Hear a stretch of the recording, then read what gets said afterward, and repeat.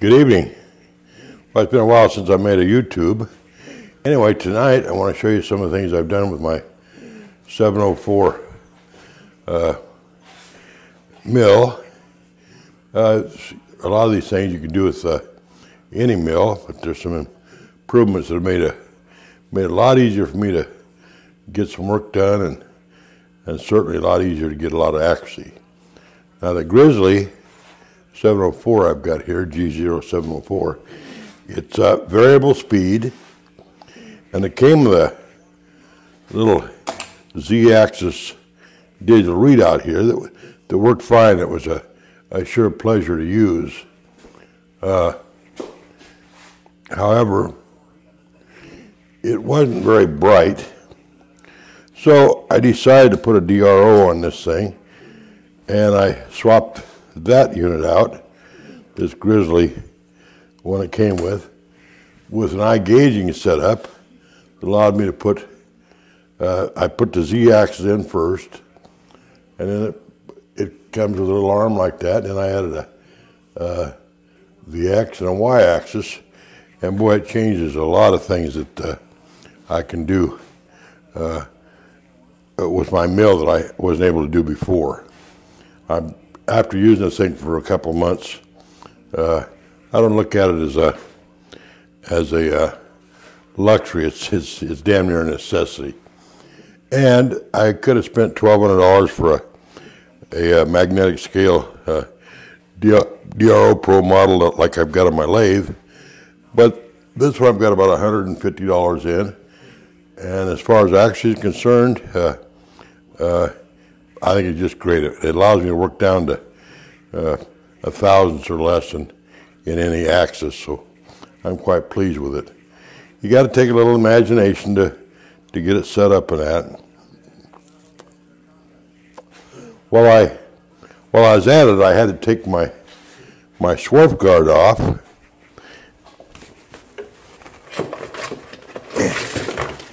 And I'm sure a lot of you that got mill drills and that have got these little accordion type swerf guards back there, and they're adequate, but I didn't care for it. So what I did was, when I finished up putting a DRO on, I made a point. I hope you can see that down here. I got some rubber material. It's a piece 24 by 36. It's actually a cushion pad, but it's been very durable. And I cut that 6 inches wide by about 24 inches long. And rather than an accordion thing, this thing covers the opening to my column and base, and does a very good job of keeping the swerf out of there. And I just used the hardware that was holding the accordion style thing on there. Now I've got this one piece, and if it ever wears out, it was very cheap. I think I paid $12 for a 24 by 36 inch piece, so I've got enough for about 5 more replacements here if that one ever wears out. The other thing I did with this mill is I upgraded to what I think is a very good vise. I've been shopping around. I know a lot of you probably looked at them, and you're looking at $600 or thereabouts for a good 5 or 6 inch vise. On a mill this size, I was using a 4 inch palm grin, which served me pretty well, but repeatability was a problem, and even though it held the part in pretty good, sometimes they'd climb out. Well, I came across this $300 chuck. I think it's probably made in China, but maybe India. And they assured me, Shars, they assured me that this thing would hold 5/10 thousandths or better.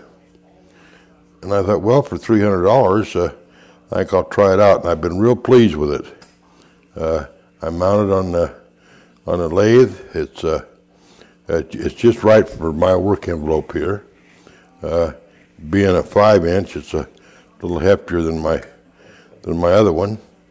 I did not like the handle that came with it, so I made my own speed wrench for it. I like this style of wrench. Now, one of the big benefits, I did some other things. I made a collar to go around the unmovable spindle here with a variable speed mill that's not a gearhead. When you want to tram in your things like tramming in your vise and stuff, it's hard to get something. So I made a little collar here to hold my no-go arm and an indicator for tramming in that and that. So I've got this mill trammed in. It took a little while, but it's trammed in to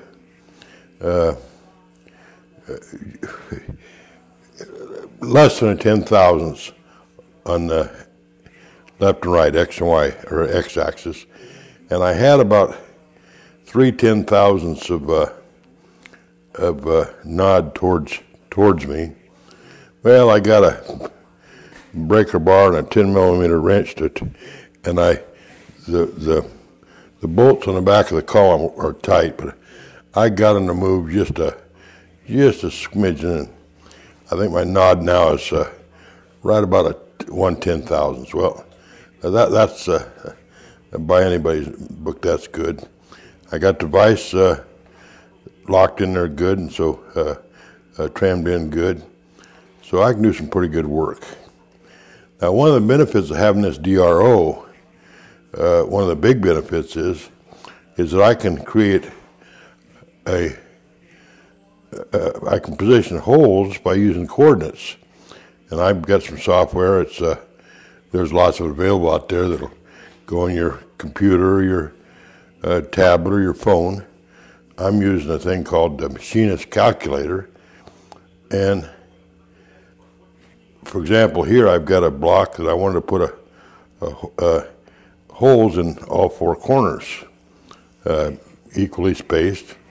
So I described in this software, this is a 4x4 by 1.5 inch thick block. And so I described the center of it as Y0, X0. And then my first hole would be at 45 degrees, which would put it up here in this corner. And I wanted a 4-inch, I wanted these on a 4-inch circle, which placed them right out here in the 4 corners.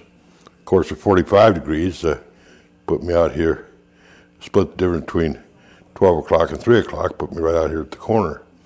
That made it so nice because I run that program, I printed it out. I doubt if you can see this very well, but it gives me the coordinates to all 4 holes. X, I run X to 1.4142, then Y to 1.412, and then drill that hole. Go to the next one, it would be minus Y, or minus X and a plus Y, same measurement. But anyway, it gave me the coordinates of all 4 holes. If I want to do 3 holes or 12 holes or 37 holes, it would give me all those coordinates, and you just follow it over there, and it makes it really nice. You just find the center of your block, and that's your reference point.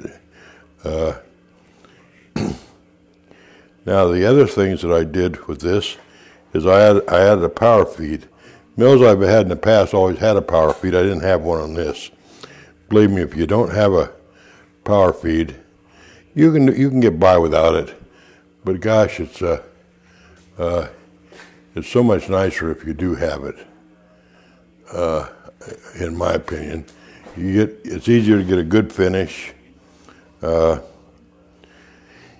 It's a lot less tiresome, but the finish has improved quite a bit. Now let's see here. I got the DRO. Oh, the thing I did is the drawbar that came with this had a little bitty thing that just took like a little 6mm wrench.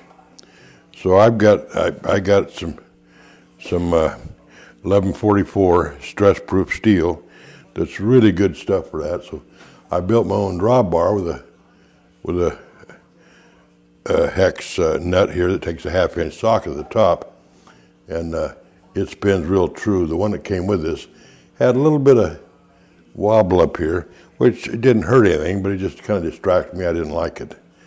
So I made a drawbar, and that was pretty simple to do. Well, I'm going to call us good for tonight.